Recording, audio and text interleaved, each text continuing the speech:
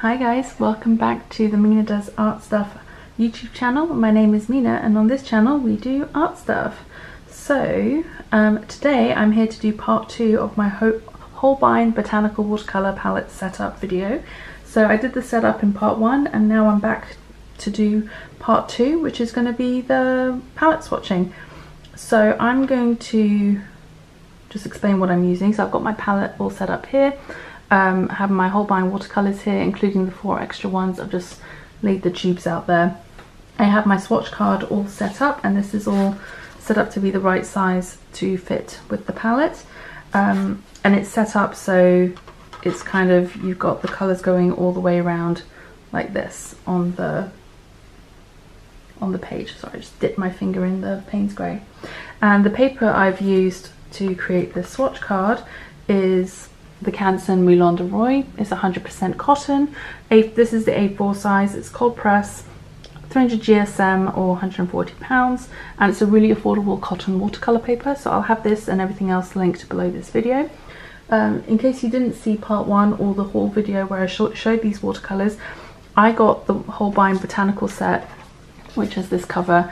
I got this from a website called Buyee, or rather through them, and they act as kind of like an intermediary. So you buy from Japanese websites through them and then it gets shipped to their warehouse and then they ship it to you. Doing all of that made this purchase significantly cheaper than it would have been any other way. The only place I can find this in the UK is on eBay, and this set goes for a lot of money on eBay, and it's really overpriced compared to how much these watercolors sell for in Japan.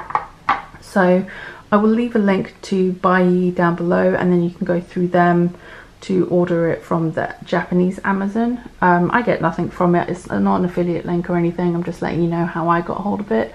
There was a discount at the time. I don't know if there is one right now, but you can sign up for free. Setting up the account doesn't cost you anything. You literally just pay for the product and the shipping to get it to you. And doing all of that meant it was significantly cheaper than if I bought it from eBay.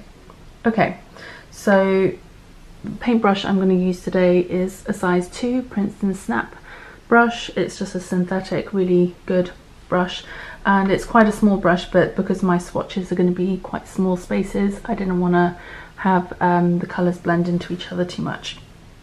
Okay, so this set comes with 24 colours, but my palette has 28 wells, so I actually added 4 additional colours to it, and I've marked those on my swatch card with an asterisk so I can let you know when we get to them that those colours aren't from the original set.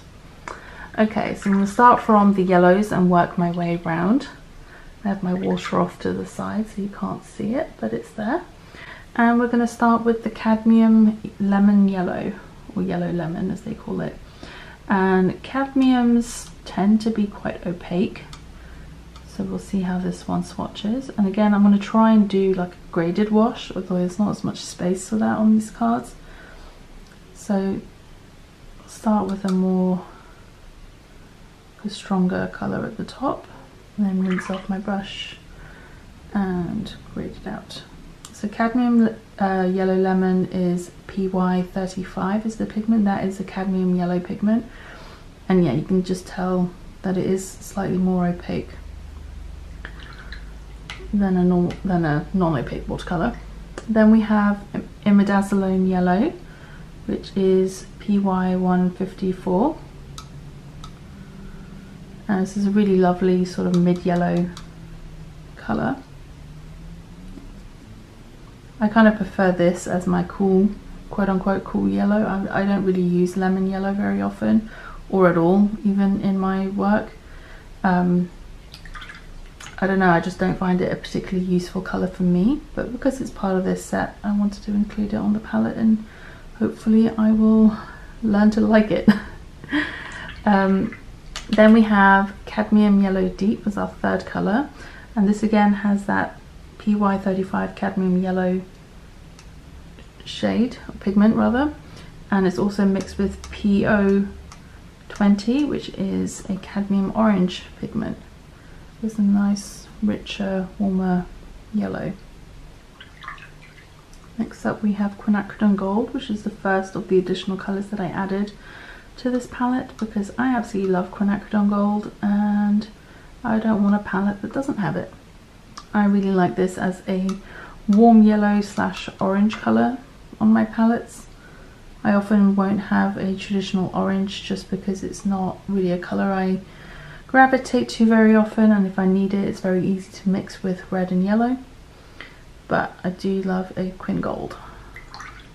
And washed out, this Quinacridone Gold is made with PO48 and PY150. So PY150 is nickel azo yellow, and PO48 is usually known as Quinacridone burnt orange.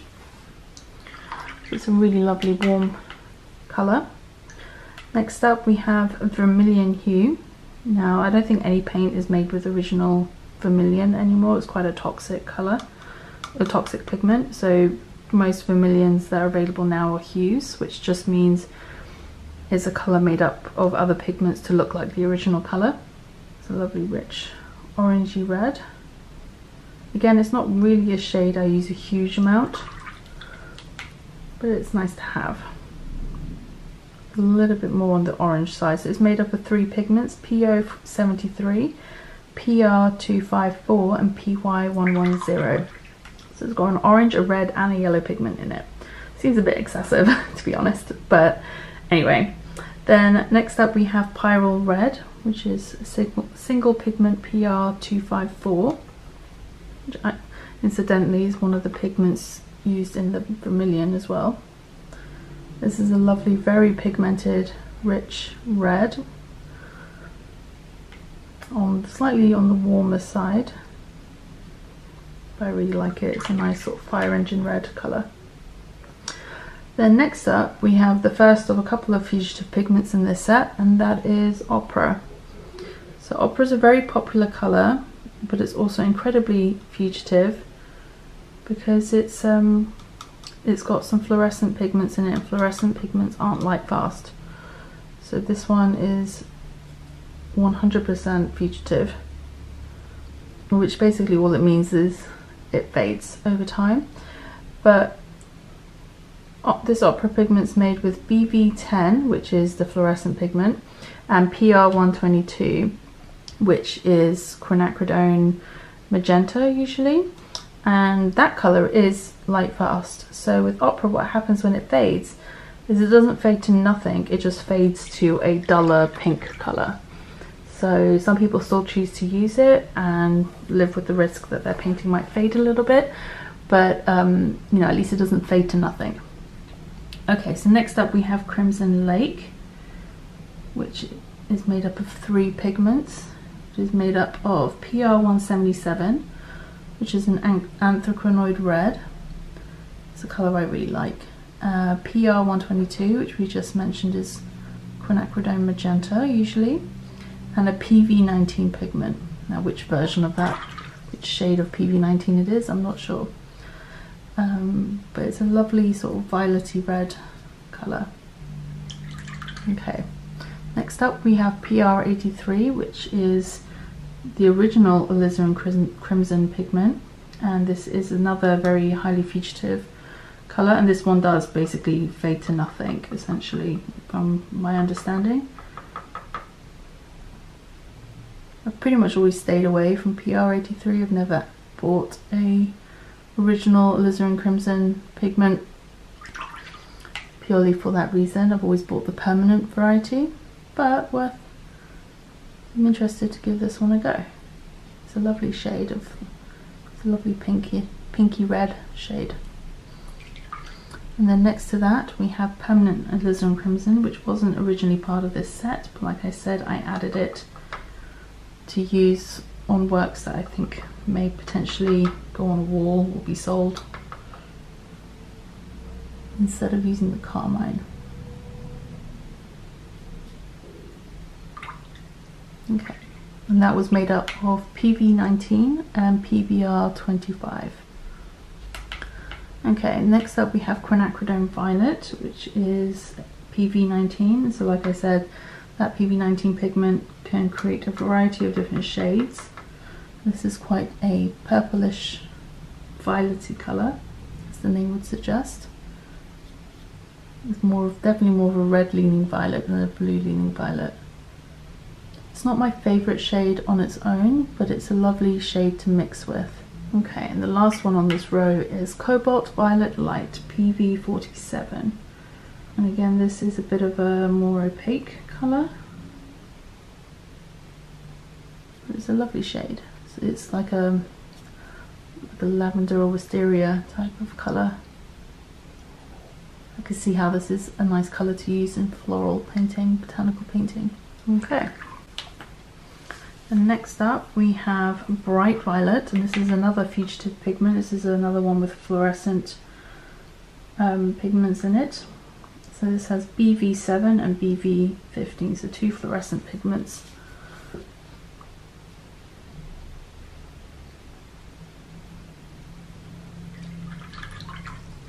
And then next up we have Permanent Violet, which in other brands is known as Dioxazine Purple or Dioxazine Violet.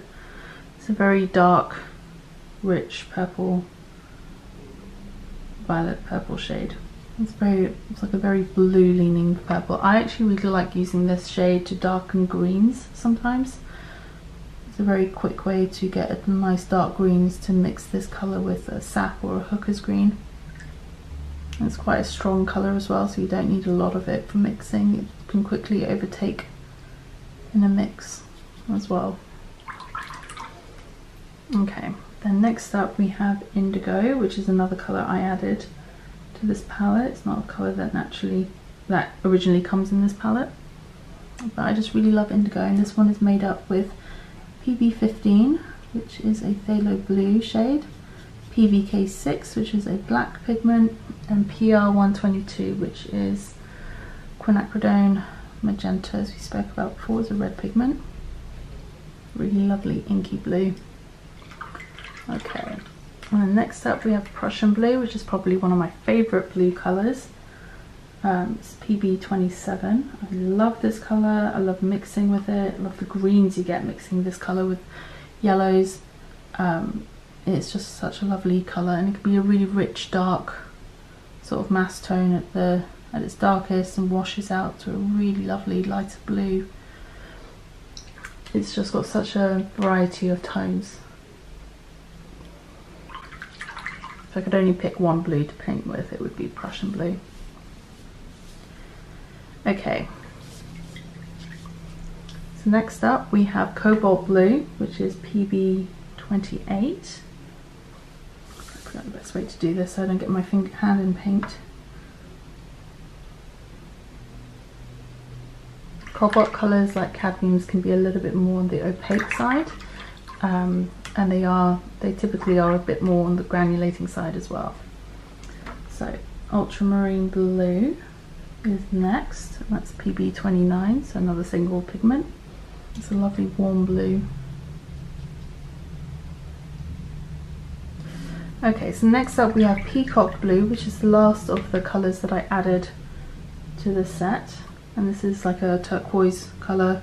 It's a mix of PG7, which is phthalo green, and PB15, which is phthalo blue, and it's a lovely rich turquoisey colour. And next up we have Cerulean Blue, and this is a true cerulean. It's PB35.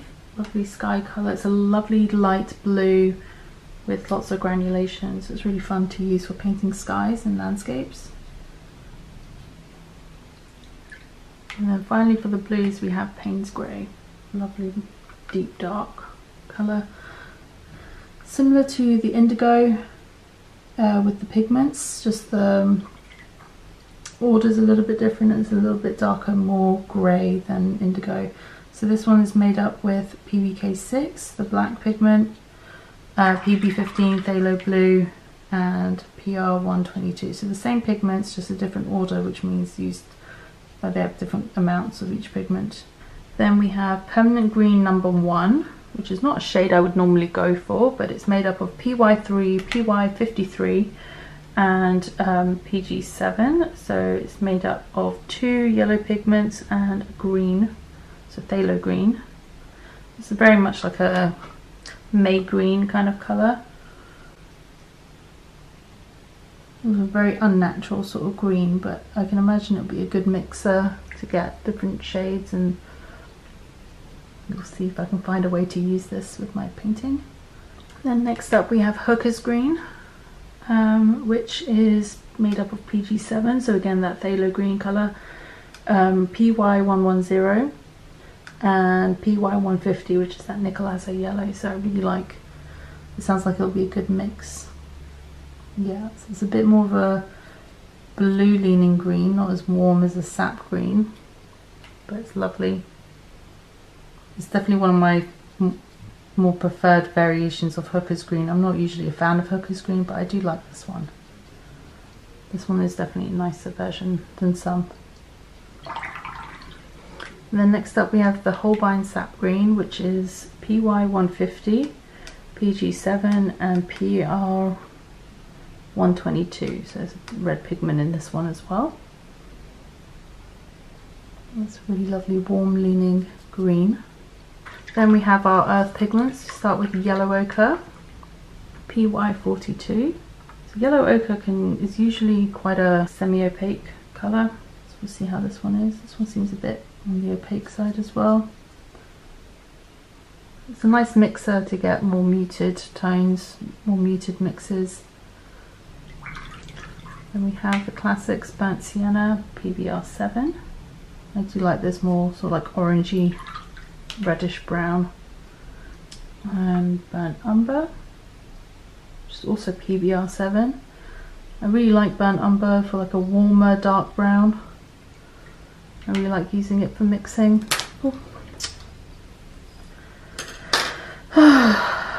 I'm such a klutz sometimes. I always drop my paintbrush on my paintings, which is very annoying when you're in the middle of something and you drop your paintbrush on your paper, but hey, happens all the time. Alright, and the last one is Vandyke Brown, which is pigment NBR8. I don't know what the N stands for, but I guess it's a brown pigment number 8. And again, it's a really nice dark, more cool leaning brown than the Burnt Umber. Okay, so that's our full set of Holbein watercolours swatched out, botanical set. Thank you for joining me today. This again took a lot longer than I expected, so I'm probably going to keep this as a separate video, and then I will do a sort of like a paint with me to test out these colours and see how they work as well, and I'll probably do that as a voiceover, as like a part 3 to this little series. So I hope you enjoyed this. Please let me know in the comments below what you thought of it. What do you think of the colours that are in this set? Is this something that you would be interested in trying out, and things like that? So yeah, let me know. I'd love to hear from you and have a chat with you down in the comment section. Alright, take care, and I'll see you guys in the next video. Bye!